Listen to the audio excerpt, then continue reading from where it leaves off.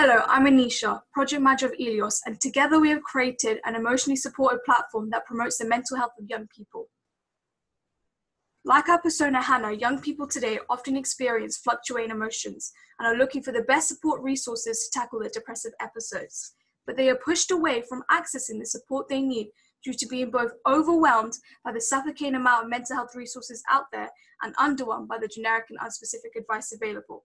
Our survey found that 67.5% of youth need support with their mental health, but don't know where to find it. Eleos tackles this by aiming to curate and deliver targeted advice and external support designed to help young people aged 14 to 16 manage their emotional well-being needs, with a unique personalized dashboard that is tailored to them based on the answers they give to Eleos. Our dashboard offers general advice to learn about your health, specific advice based on what the user has told us are key influences of their emotional well-being, self-care advice using their interests, and a list of how to manage past trauma.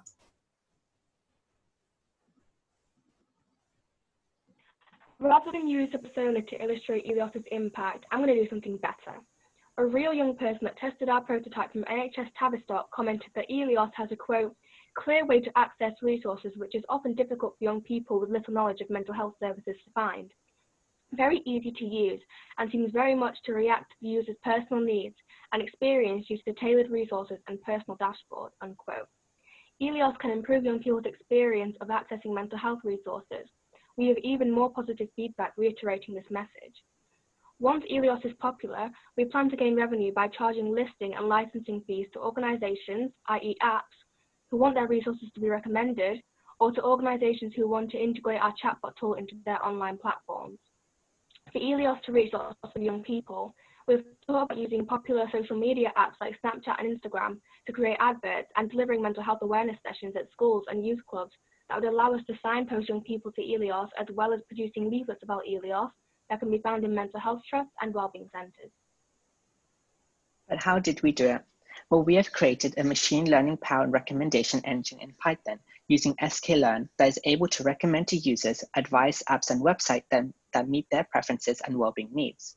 We do this by collecting user feedback for each resource we recommend to them before generating a new list of resources from our database that we have predicted they will like by analyzing keywords and determining similarities between users.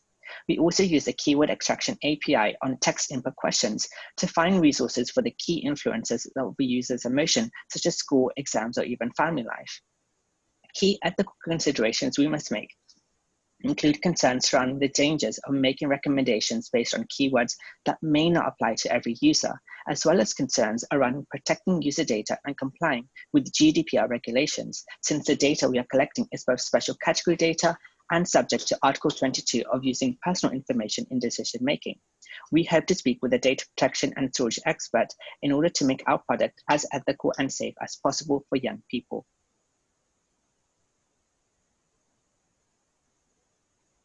On behalf of Eleos, I would like to say a big thank you to everyone for listening to us, and a big thank you to all the mentors who supported us.